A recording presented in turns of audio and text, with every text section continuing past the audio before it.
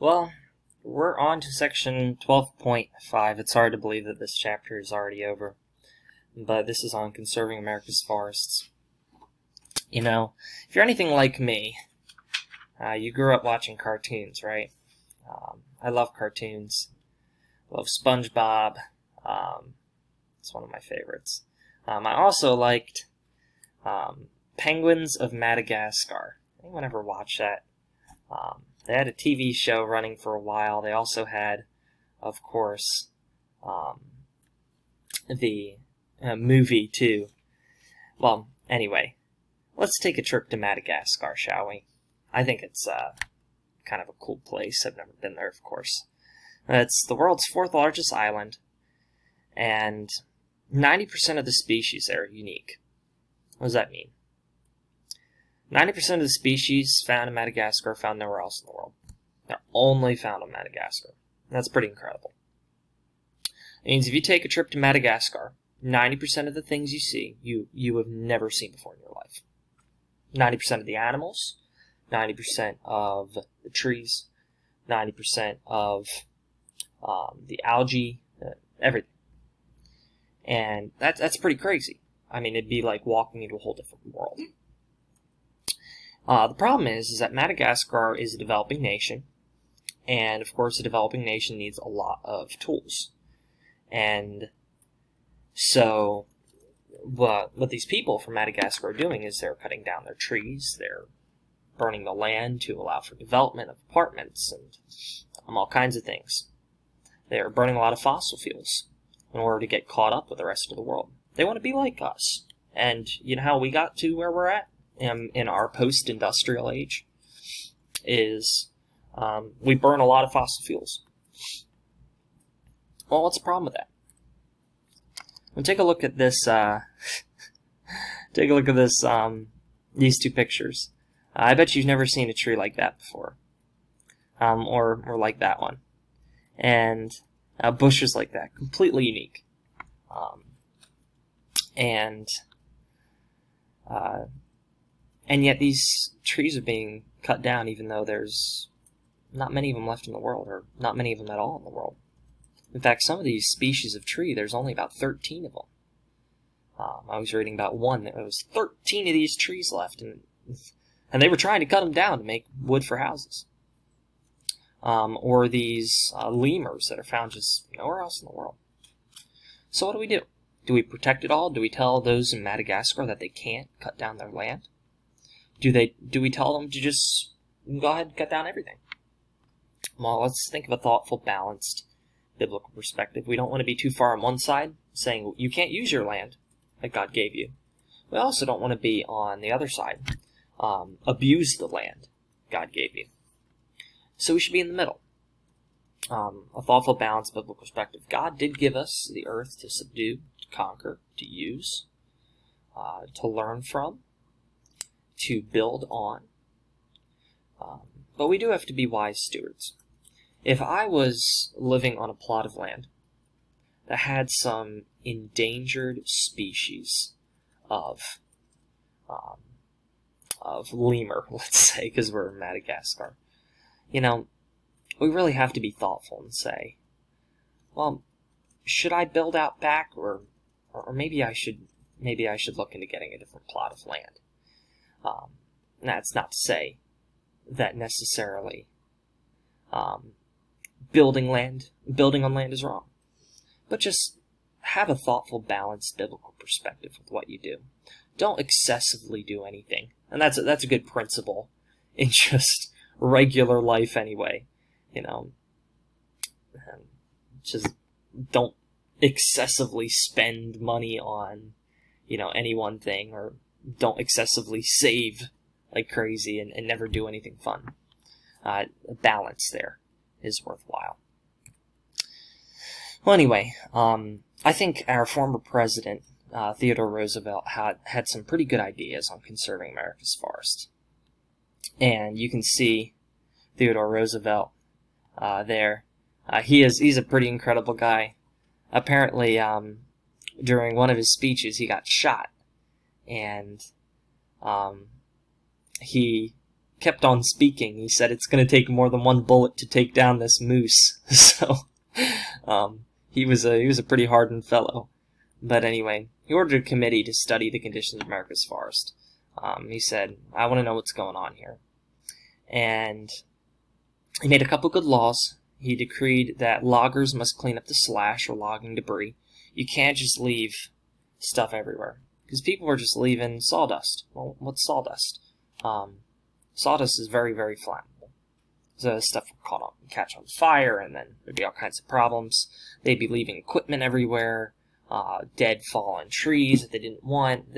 He decreed a law that said, you got to clean that stuff up and make America look nice. He created the U.S. Forest Service to manage our resources, to try and make sure that the U.S. has a pretty balanced private ownership of land as well as public ownership of land. And these forests help parts of America to remain as original as possible. Because remember, 300 years ago, aside from the various Native American settlements and Coeur des Bois of the French that were in Canada, America was pretty untouched. It was pretty much all forest. So, anyway, Theodore Roosevelt did that, creating a better forest. A couple things here. Sustainable forestry is a practice of using science to keep forests growing for harvesting lumber. They actually have data scientists who do this that tell exactly how much to cut down and when to replant and all those sorts of things. It's a very interesting science. And they encourage reforestation, replanting trees that are cut down. You see, just a small seed becomes that huge tree. And trees have the very unique ability to do photosynthesis and pretty much grow on their own with, of course, carbon dioxide, which we have plenty of, and water as well, which the water cycle keeps allowing water to go in the ground. We also have what's called genetically modified organisms, GMOs. Oh boy. You ready? So I'm looking on the back of my Smucker's seedless raspberries, right? And watch out. This is a genetically modified raspberry. What does that even mean? Well, I have raspberry on me now. What that means is that this isn't raspberries that are found in the wild. These are ones that we actually have grown. In fact, this is crazy, right?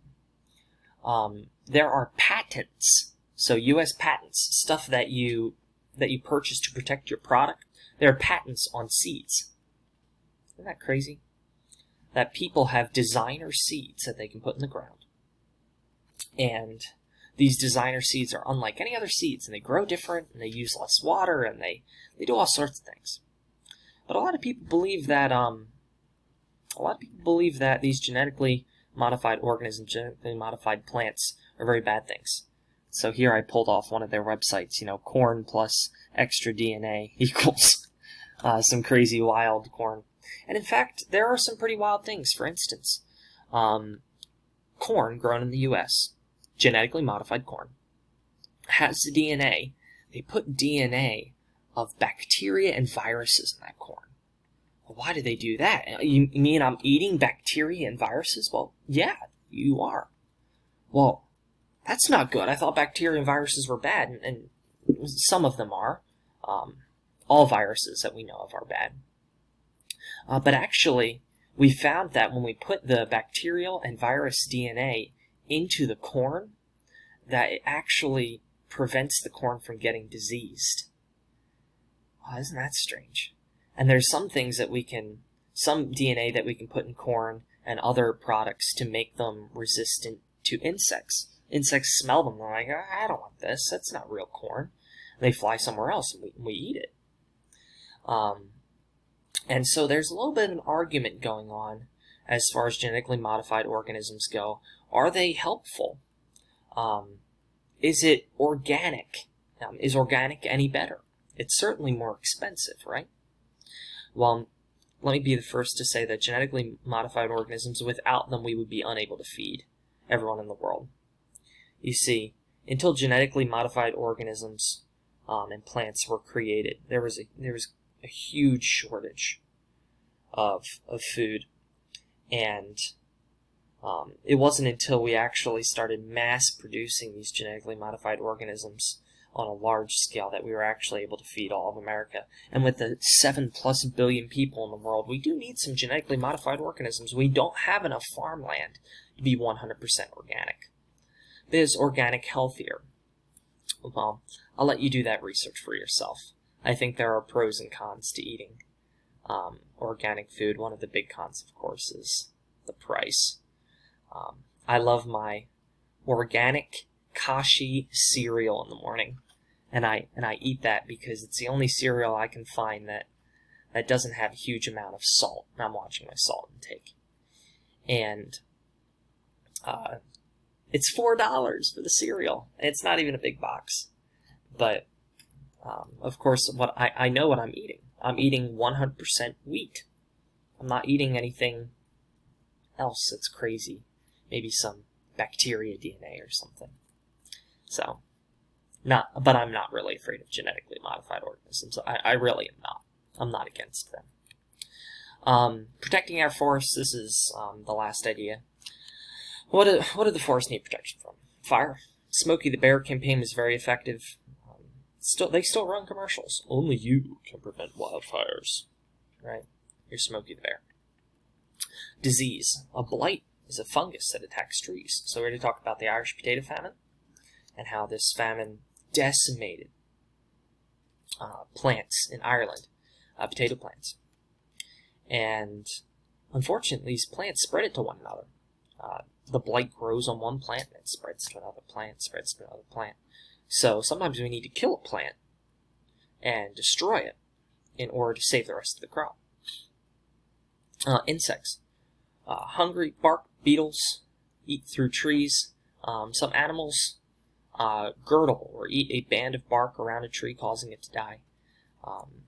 And so we do need to watch out for particular insects and animals, and that's why we have what we call insecticide. It kills insects. Now, some people think insecticide is a very bad thing, and that spraying our crops with insecticide actually causes some poisoning. In fact, there is a I think it's an $8 billion lawsuit against Miracle-Gro. Oh, no, not Miracle-Gro.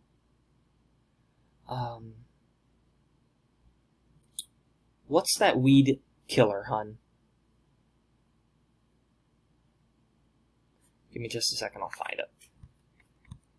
Found it. Alright? It's actually Roundup. So it's a weed killer. And farmers spray these all over their fields to prevent weeds from growing up.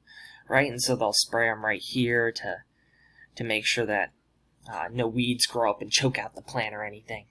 And it turns out that Roundup's causing non-Hodgkin's lymphoma.